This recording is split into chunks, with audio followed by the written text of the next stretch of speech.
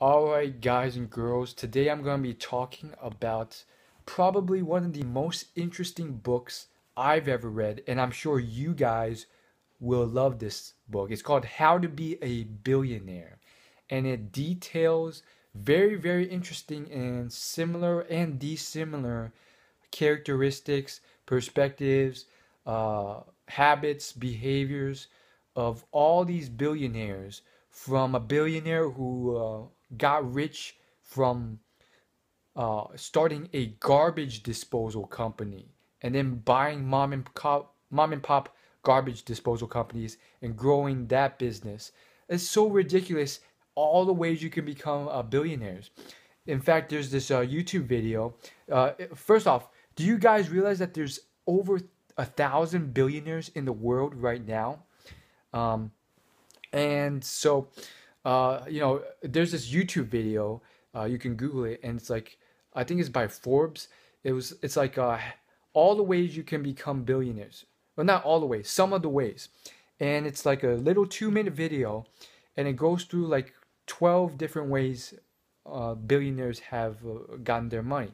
And it's the most random stuff, um, like pantyhoses, uh, selling guitars, and then obviously the famous ones: Mark Zuckerberg, Facebook; Bill Gates, Microsoft, etc. But it's so ridiculous. There's a billionaire who got famous from uh, selling Greek yogurt, and there's a obviously Oprah and so forth.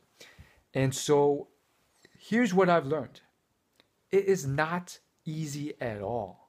Okay, it seems so easy and basic when I just say you sell yogurt or you sell guitars. No, there's so much more complicated than that. And I don't, after reading this book, I don't think it's freaking worth it. It's not worth it to make that much money, because half the time, it's going to cost you your family life. It's going to cost you any free time you have. It means you're going to be working 7 days a week, 10 to 15 hours per day, and you have to really love what you're doing. And you're probably going to sacrifice on your family or something else. It's going to be very hard. You sometimes need a personality that requires um, a personality that sometimes, in terms of business world, means you're not going to make that many friends in order to get the best returns for your business.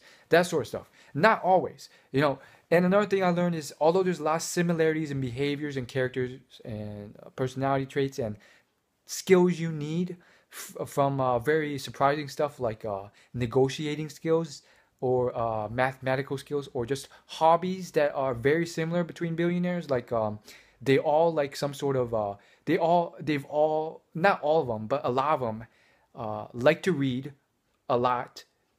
A lot of them, and again, I learned this not just from this book, but from a lot of material I consumed on videos, online, documentaries on billionaires like Elon Musk. A lot of them are very high IQ, not always though, and they can all, okay, not all of them, a lot of them consume a lot of books easily. They just devour books like it's nothing, and they love it. They're very interested in it.